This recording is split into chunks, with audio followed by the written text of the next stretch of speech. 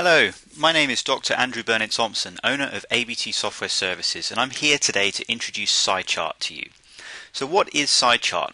SciChart is a WPF and Silverlight charting component designed for the scientific, medical and financial industries. SciChart is extremely fast. A little over 6 months ago there was nothing out there on the market that could render at these sorts of speeds. ABT Software have made it their aim to open up WPF and Silverlight to a whole new subset of users that previously couldn't use these technologies because they were too slow. So let's have a quick look at what SciChart can do. If you go to our website www.scichart.com and click on Demo, on this page we have a fully functional Silverlight demonstration application which can be run in a browser. This requires Silverlight 5. If you don't have Silverlight 5 installed, you can download a trial version of SciChart which is WPF and Silverlight compatible. The trial version contains the source code examples as well as the demonstration application, tutorials and documentation, and also has a license for 60 days of usage. Let's take a quick look at the demonstration app. Okay, so you'll see that this application is split up into categories. Similar chart functionality are grouped. So here we have create a basic chart, create a multi-series chart, create real-time charts. Let's take a look at some of the basic charts. So click on line chart and here we can see a simple 2-axis line chart. On the right hand side there is a button which you can click to see the source code that created this example. That's it. So literally one XAML file, one code behind. When we began writing SciChart, we started off by creating all of our examples using Mvvm. However, many users complained that they didn't understand the examples, they were too verbose, so many of them are now simple code behind, one file for XAML, one file for C#. That doesn't mean that SciChart doesn't support Mvvm, it's just that we categorize these lower down in the list. Mvvm examples at the bottom. So what type of charts can SciChart render? Well, we have a line chart, we have a column chart which is basically a bar, we have a candlestick chart which is useful for financial use, we have a mountain or an area chart, and we have a scatter chart. SciChart can render multiple series on the same chart of different types. It can support legends. SciChart supports gaps in series or continuation where there's a gap. SciChart can render a scrolling chart. So here we have what's called a FIFO, first in first out chart, where data is pushed onto the right and once it reaches a certain threshold the entire chart will scroll. Similarly, SciChart supports extremely large data sets. So here we have a application where we are literally pushing 1,000 points every 20 milliseconds to the chart, so we're quickly getting up into the millions of data points. Yes, this is a WPF chart and Silverlight. It doesn't use DirectX, it's pure managed code, yet here we are rendering 3 million points in a Silverlight application. This chart is fully interactive once you have loaded millions and millions of points, and as you can see it's extremely smooth.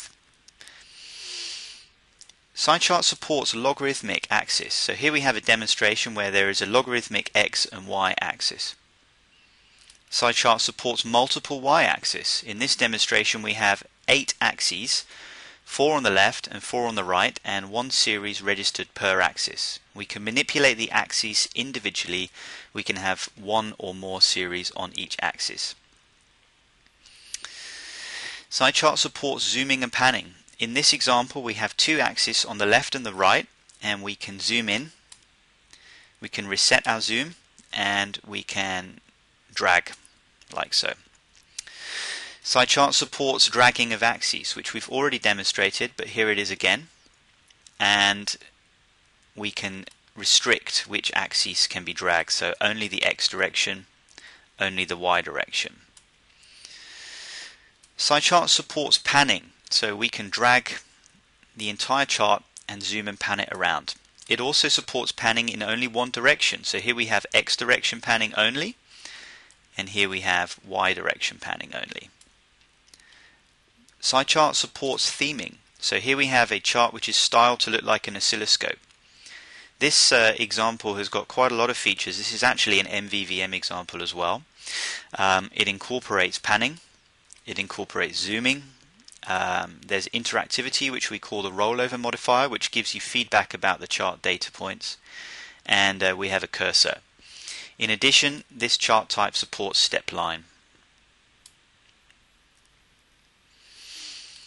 SciChart supports financial charts. So here we have an example where we have a data set. This is the Dow Jones Industrial Average over a year, daily data, and it's rendered as a candlestick. We also have some other data sets to show a little bit more. This is an hourly data set, hourly bars of the Euro USD dating back to January 2001. So this is, I think it's 100,000 bars, and as you can see, it's very, very responsive. So we can zoom right in here. We can use the rollover, we can see values, we can pan the chart, we can have a cursor. Cursors work across multiple charts as well. And we have this little control here which lets you expand the range and zoom, which is really, really useful. So SciChart also supports modification to series. So here we have data point markers. These data point markers have been optimized so they can be extremely fast. You can render hundreds of thousands of points with point markers and it won't slow down. SciChart supports annotations. Here we are rendering arrows for buys and sells over the top of the chart, and each buy and sell has got a tooltip which binds to data. SciChart supports hit testing.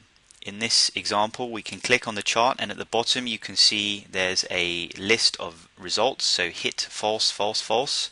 But if we click on a data point, you'll see that hit is true. And the nearest data point coordinate and data value are given as well.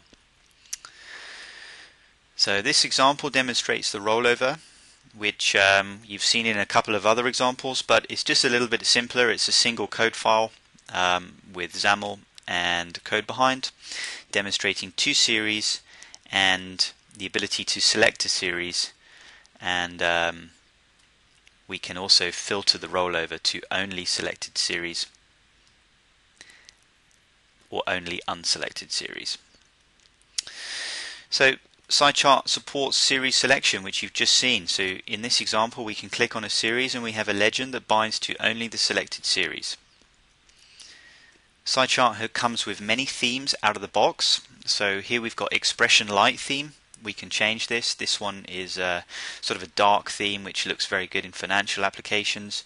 We've got a plain white one which many people like to use, especially if they don't want to build an application with similar styling to SciChart.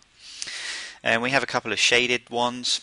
We've got expression dark. This is our default theme, which just has a sort of a dark grey background. Oscilloscope, which gives you a very nice oscilloscope looking effect.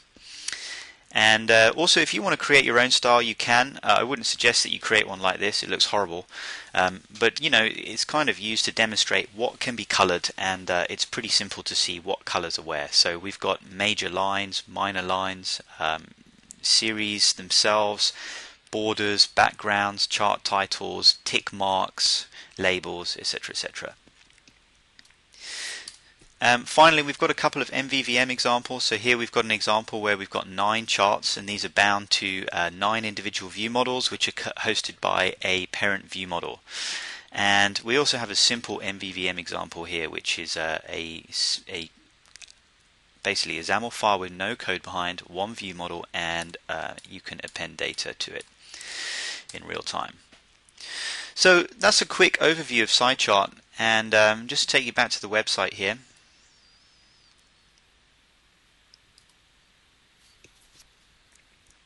So www.scichart.com. Come and have a look. You can download a free trial or look at our demos online.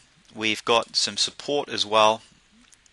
We've got a list of blogs and tutorials which you can view, and we've got community forums as well. These are new. These have only been added in the last couple of weeks. So if you want to come and have a look at SciChart, if you've got a problem, post something on the forums and someone will get back to you, usually within 24 hours. So I hope you've enjoyed this presentation, and feel free to email us at info@abtsoftware.co.uk if you have any comments, suggestions or feedbacks. Thanks very much.